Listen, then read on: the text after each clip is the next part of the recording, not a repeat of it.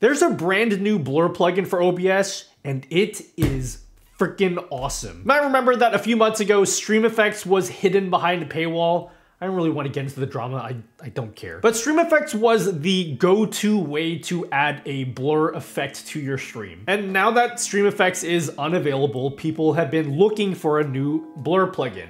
I know you can install free effects and whatever, but like, if you just want to add a blur filter to your stream, I don't want to have to install like 50 other things along with it. So let's talk about this new blur filter. It just came out last week, and not only can you actually download it right now, but it offers way more functionality than the Stream Effects blur filter, and it's so much lighter on your GPU resources.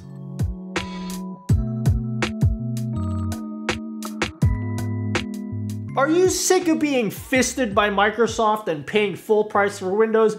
Well, using this week's sponsor, VIP SCD Keys, you can get a Windows 10 Pro key for as little as $16. If you want to actually get it for that price, you got to use the code NUTTY at checkout to get 25% off. And then you can use any secure payment method like PayPal. They will instantly send you an activation key, and you can shove that right into your Windows settings, and then no more Windows activation watermark for you. Those keys can also be upgraded to Windows 11 for free, or if you just want to get a Windows 11 key and install it like from scratch, they also have Windows 11 keys for $22. But again, you gotta use the code NUTTY at checkout to get it for that price. Anyway, thank you. I'm gonna go over there now, and I'll show you how the blur filter works. Okay, so let's start. To get the plugin, head on over to the link down below. The plugin is called Composite Blur. Composite Blur. Composite Blur. It's made by Finite Singularity, who is also working on another plugin that he hopes to release soon. So keep an eye on that name, because he might be a big player in the whole OBS plugin space. Installation, pretty straightforward. Just click Downloader. They do have an installer, and yes, this will work on Mac and Linux as well. After you've installed it, relaunch OBS, and just go over to like whatever you want. Let's just choose my camera and go over to filters. And before I show you the composite blur filter, Composite Blur, I'm gonna actually go and add the old Stream Effects blur filter. I'm gonna set this to Gaussian blur. So look at OBS, just keep this in mind. It's using roughly 25% of my GPU. We're going to pump up the Gaussian blur filter to the max. Check out how much of my GPU it's using. So it boosted the GPU by like at least 5%, sometimes like 5-6%. That's quite a lot just for adding a simple blur filter. Now we're gonna remove this, and we're gonna add the composite blur filter. If you don't see this option, then you installed the plugin wrong. So that's not my fault. That's you gotta figure that out. Anyway, so add this, and we see all these different options here. Now let's just switch this. Actually, we'll leave it on Gaussian first, and we'll pump this all the way up. And let's just check out the GPU usage real quick. So this one, it's the same algorithm, so it's gonna add like roughly the same GPU usage. However, there is a new algorithm that is only available for this particular plugin. It's not available with Stream Effects. Dulkawase. I don't know how you say it. If you add this, and you can see this algorithm is very smooth, but more importantly, if we pump this all the way up and then check the GPU usage, it's still around like 24-25%. So like, to my testing, this has very little GPU impact, which that got me rock hard. Speaking of algorithms, it also adds a little pixelate option. So if you select this, you can add like a mosaic blur kind of filter if you want to make your video look like one of those adult films, let's say. Yeah, you know what I mean? And the pixelate type has different options too. So you can set it to be hexagonal. You can set this to be circular. So this is a pretty cool effect. And then also triangular if you want to look like the Zelda thing. Triforce. I don't know, that had very little to do with Zelda, I just saw triangles and I thought Zelda, but yeah. You can also blur just a portion of the screen. So if you're playing a game like Jackbox that has a code that you want to hide from your viewers, you can hide just that portion of the screen and not the whole screen. So we'll add the composite blur again, and that's going to blur the entire source.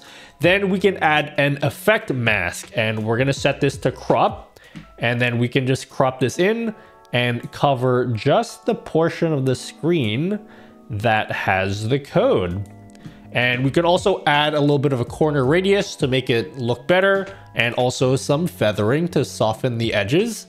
And this is also going to work for the other type of blur algorithm. So even the pixelate one, if you want, we can just pump this up a bit and we can have a different type of blurring effect. They have different shapes you can use too. So if you want to make like a circular mask, you can do that too. Adjust the radius and position wherever you want.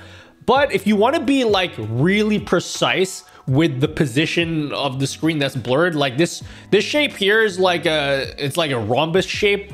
Is that the shape? I don't know. I'm like not 5. I don't learn shapes anymore. You can create your own mask. In fact, that is exactly what I'm gonna do. So I'm just gonna use Affinity Designer, and I'm gonna draw a shape right around the portion of the screen that I want to be blurred out. Give that some fill, and then we will delete the background.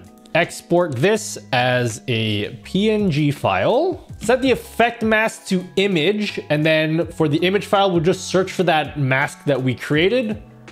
And now only that portion of the screen is blurred out. We could also invert any mask if we want to blur everything else except for what is in that portion of the screen. There's also an option that says background source for compositing. Now this one's a little bit confusing, but let's just say I am on planet Mars, okay?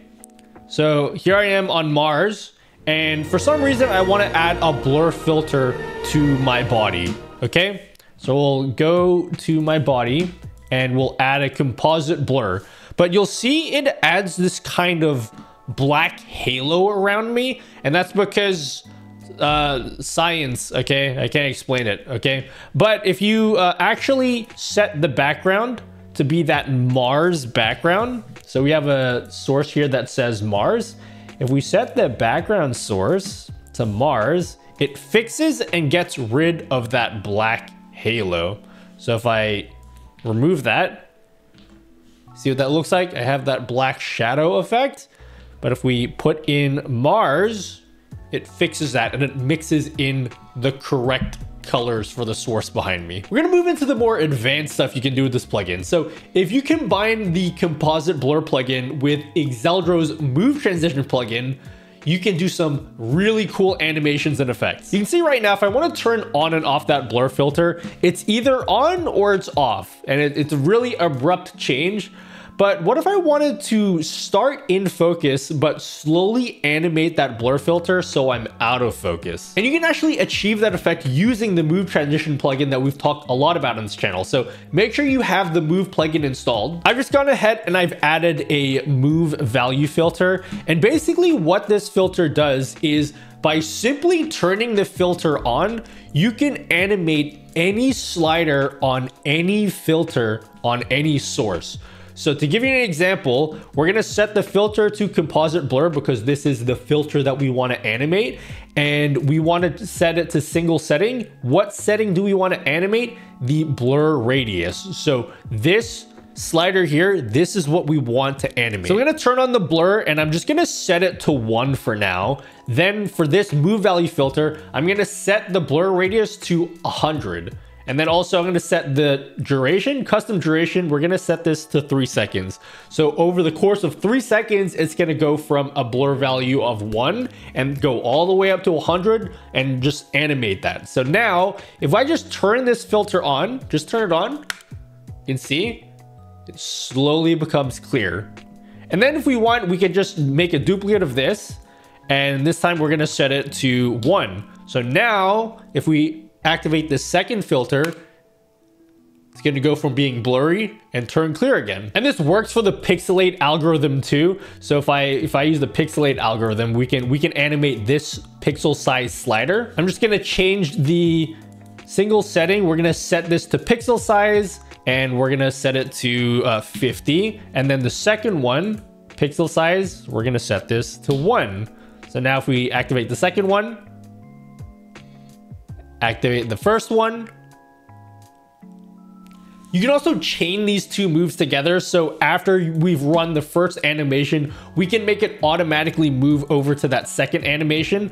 All we have to do is go to that first one and say, after it's done, next move, we want to go to move value 2.